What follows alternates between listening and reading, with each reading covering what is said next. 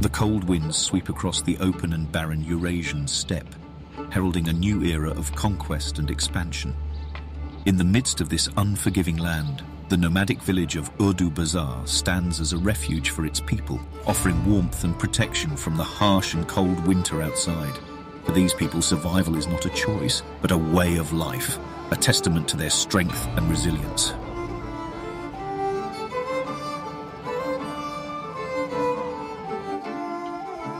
But as the year 1237 dawns, a dark cloud looms on the horizon, signaling a storm that threatens to engulf the world. The Mongol Empire, named the Scourge of God by many under the leadership of the cunning and fearless Khan Ogadi, prepares to launch a full-scale invasion of Europe, a campaign that will cost countless lives. In the face of this upcoming war, the nomadic tribes gather, sharpening their blades and donning their armor, fully aware that the fate of their empire hangs in the balance.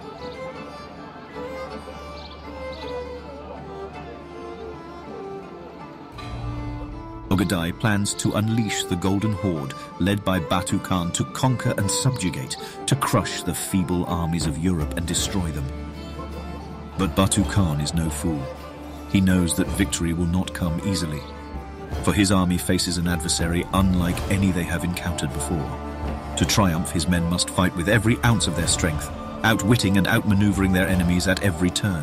As the clash between East and West draws near, the fate of an entire continent rests on the outcome of this conflict that will shape the world as we know it for centuries to come.